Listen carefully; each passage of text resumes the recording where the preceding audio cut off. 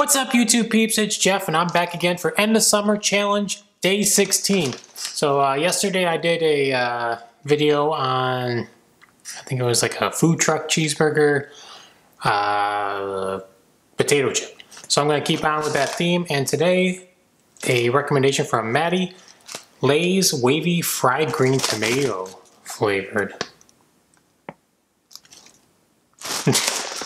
But yeah. These ones are crinkled, nothing on the front here, just a little picture. And then on the back, fried green tomatoes remind me of my childhood in Georgia, fried to a golden brown, salted and peppered. They were always the perfect feel, good food prepped by my dad for our family dinners. Greg Pope, Charlotte, North Carolina. And his picture there.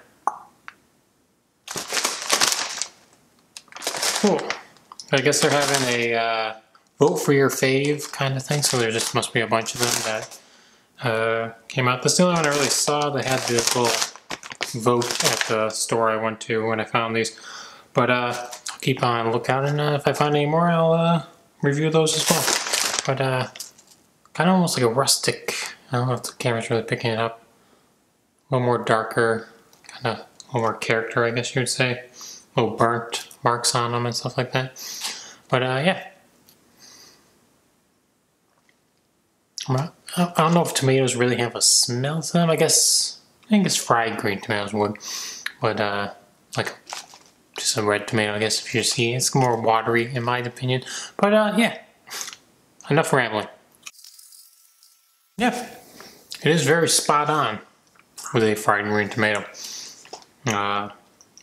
Super tasty. I'll give this a solid 4 out of 5.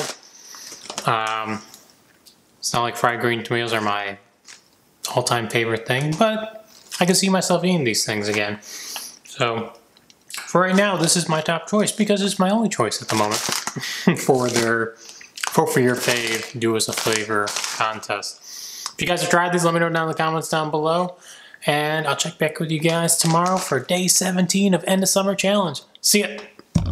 Hey, thanks for checking out my video. If you liked what you saw, make sure you hit that subscribe button down below for my latest and greatest content. And if you want to check out last video, it should be right over on this side in the info box.